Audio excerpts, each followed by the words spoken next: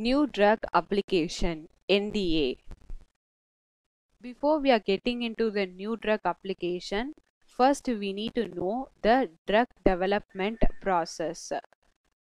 There are 7 steps involved in this process. Step 1.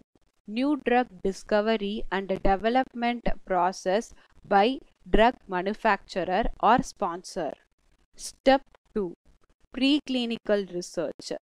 Preclinical research involves experiment done in laboratory and animal studies. It is done to predict the potential of the drug and drug toxicity. Step 3. Investigation new drug submission. Investigation new drug is a request to Food and Drug Administration by the manufacturer to test a drug in humans. Step 4. Clinical research. It refers to studies are done in people or human volunteers. It is done to determine the safety, efficacy and side effect of the drug. Step 5. New drug application submission. New drug application is submitted by the drug sponsor formally asking Food and Drug Administration to approve a drug for marketing. Step 6. Food and Drug Administration action. After the review, the FDA will decide whether the drug can be marketed or not. Once a Food and Drug Administration approves a drug, the post-marketing monitoring stage begins. The sponsor is required to submit periodic safety update to Food and Drug Administration. New Drug Application NDA. The new drug application is submitted by drug sponsor or manufacturer which contains all of the information and data that the Food and Drug Administration requires for approve a new pharmaceutical for sale and marketing in the United States. New drug application contains information about animal and human data and how the drug behave in the body and how it is manufactured. New drug application forms. Form FDA 356H. Application to market a new drug, biologic or an antibiotic drug for human use. Form FDA 3397. User fee cover sheet.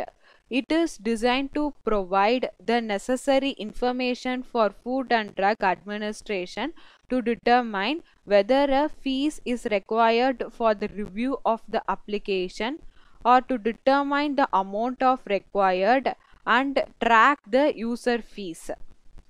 Form FDA 3331. New drug application field report. It is submitted by the drug manufacturer after receiving the information that the drug product labeling mistake or microbial contamination or chemical, physical or other changes during the drug distribution. New drug application classification. Type 1. New molecular entity. A new molecular entity is an active ingredient that contains new active moiety which has not been previously approved or marketed. Active moiety means which is responsible for the pharmacological action of the drug. Type 2. New active ingredient. In type 2, new active ingredient but whose active moiety has been previously approved or marketed. Type 3. New dosage form. New dosage form of the drug that has been previously approved or marketed. Type 4. New combination. New drug-drug combination of 2 or more active ingredient. Type 5. New formulation or other differences. new dosage form that differs from product that has been previously approved or marketed. Type 6. New indication or claim, same applicant. Type 6 is no longer used. It is replaced with Type 9 and 10. Type 7. Previously marketed but without an approved new drug application. Type 8. RX to OTC. A Type 8 new drug application is for a drug product intended for over-the-counter. This type provides for different dose, strength, dosage or indication from which the drug product that has been previously approved for prescription sale. Type 9. New indication or claim. Drug not to be marketed under Type 9 new drug application after approval. Type 10. New indication or claim. Drug to be marketed under Type 10 new drug application after approval. As outlined in Form FDA 356H, application to market a new drug for human use or as an antibiotic drug for human use. First, index. Second, labeling. Third, summary. Fourth, chemistry section. A. Chemistry, manufacturing and controls information. B. Samples. C. Method validation package. Fifth, non-clinical pharmacology and toxicology section. 6. Human pharmacokinetics and bioavailability section. 7. Clinical microbiology section. 8. Clinical data section. 9. Safety update report. 10. Statistical section. 11. Case report tabulations. 12. Case report forms. 13. Patent information. 14. Patent certification.